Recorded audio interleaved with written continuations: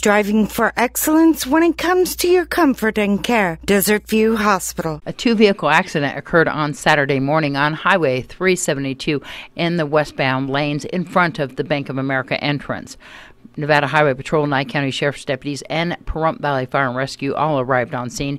Traffic was diverted around the accident during the investigation by Nevada Highway Patrol. One person was transported from the scene as a result of this accident. Both vehicles sustained major damage. How the accident occurred will be determined by Nevada Highway Patrol. This is Deanna O'Donnell for News 46.